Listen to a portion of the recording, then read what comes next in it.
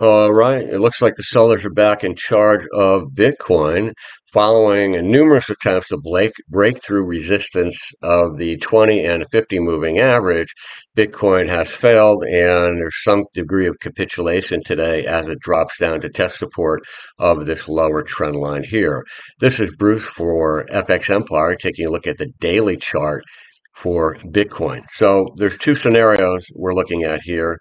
Number one, we have the bullish perspective is that we have a bull wedge forming with this line here and this line here, and today's support so far, the low of 59,040 is testing support of that lower trend line that defines the potential bullish wedge. It's not a bullish wedge until there's a breakout trigger, and we don't have that yet, obviously. That bullish wedge is within a larger flag pattern where you have this parallel lower line and this parallel top line. So those are two bullish patterns that if they break out to the upside, they become bullish. But until then, it's just a possibility. Okay, that means that there is downside follow through that may come into play.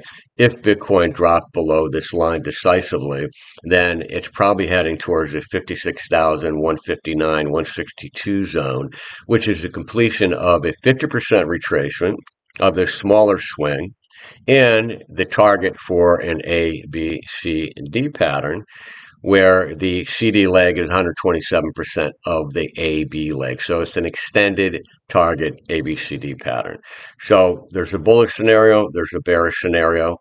Whether Bitcoin keeps dropping below this 56,159, I think we'll have to watch and see. But if it does, then we're looking at 53,000 down to around 51,640, which is a previous trend high down to some of these Fibonacci levels down here.